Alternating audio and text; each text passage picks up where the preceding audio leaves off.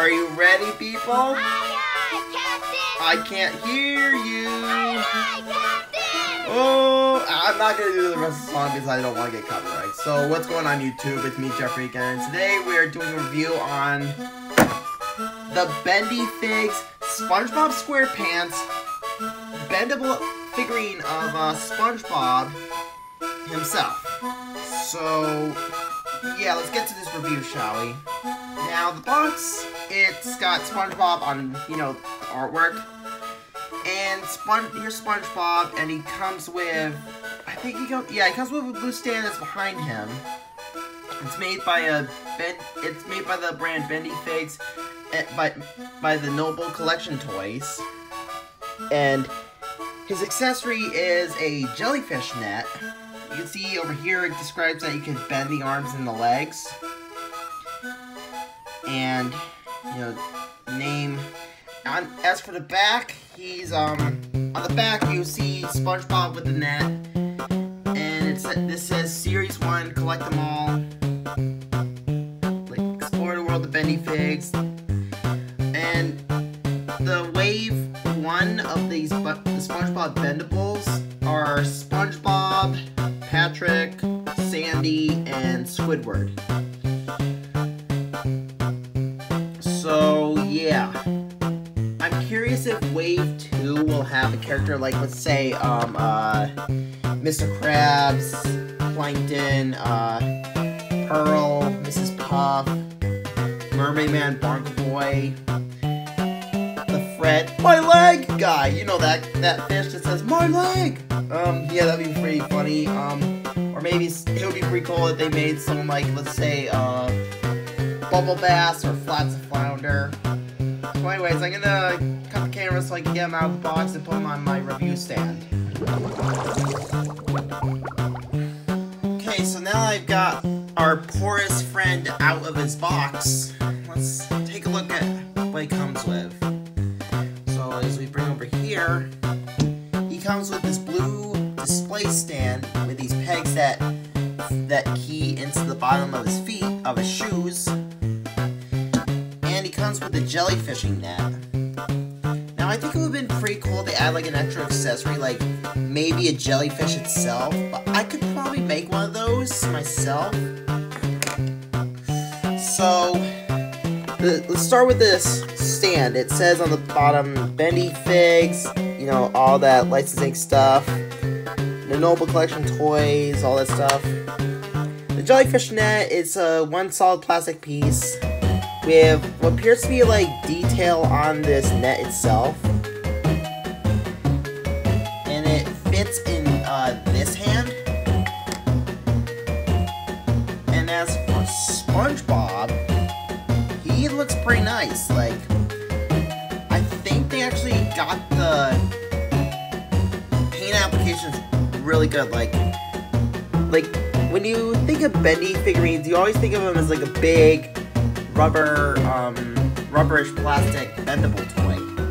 Now this SpongeBob here roughly measures at about 4 inches tall, which coincidentally is SpongeBob's canonical height. So that's a coincidence right there. So he's got everything. He's got the eyelashes, the holes in his sponginess. He's got the dimples on his cheeks. He's got the tie, these. Now, please note that these 4 pieces of his belt are painted in, but on the sides they're not, but on the back they are, which is really strange. And he got his tie, his collar and shirt, sleeves, SquarePants. Yeah, he's got socks, which have the correct pattern for his stripes. I think the blue go on top and red on the bottom, and the shoes are black, obviously. And I think this is the most definitive 4-inch SpongeBob figure, unless you're getting the 6.5-inch Super 7 Ultimate SpongeBob figure. Now I was originally gonna get the Super 7 SpongeBob Ultimate figure, but I thought one, that is like what, $70? Like, and two, yeah, it's new, but I'd rather wait for Christmas to get that because that's more of like a collectibles item. Well, this is just more like an average toy. So,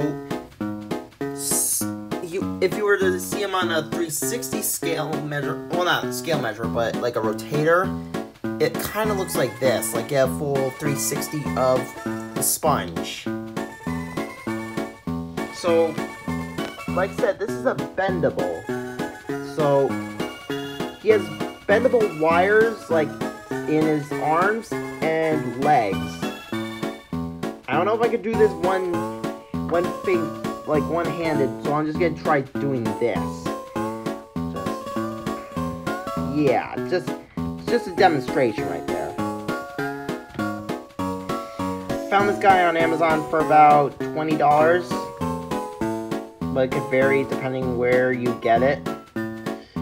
Overall, it's pretty good. And to key him into the stand, you just do it's in the heel part of the shoes. So yeah, this isn't the first Bendyfigs toy that I've got, because I actually have a Shrek. I have a Bendyfigs Shrek that I might review sometime in the future, because, you know, Shrek is awesome. I'll just cut the camera. Overall, I rate this bendable figurine of SpongeBob a solid, an 8.5, because the only two flaws I see in this guy is that, the sides of his buckles aren't, you know, his belt aren't painted in, and he has a little bit of trouble holding his net, but this is the closest I could do.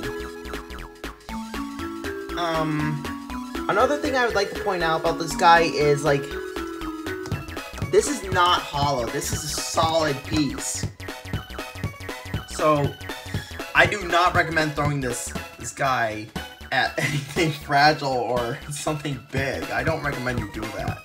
In fact, I don't recommend you throw this at anyone in the head, because these parts are a little bit pointy. They could hurt someone, so yeah. If you were to compare him to other action figures, that'd be something like, let's say, I mean, look, he's even bigger than Mario. Goodness, like, I think this guy's about 4 inches tall exact, but with the stand he's a little taller looking. So yeah. Will I get the Bendyfigs of Patrick, Sandy, and Squidward in the future, as well as the Super 7 Ultimates of each character in the future? Most definitely, yes. Because I'm actually curious to compare on which one would be better, for the better buy and the better scaling, and, you know, in general. So, yeah. I hope you enjoyed my, my review of the Bendyfigs, SpongeBob SquarePants. Like, comment, share, subscribe, and I'll see you in the next time. This is Jeffrey Zanabrisky, and I'm out of here.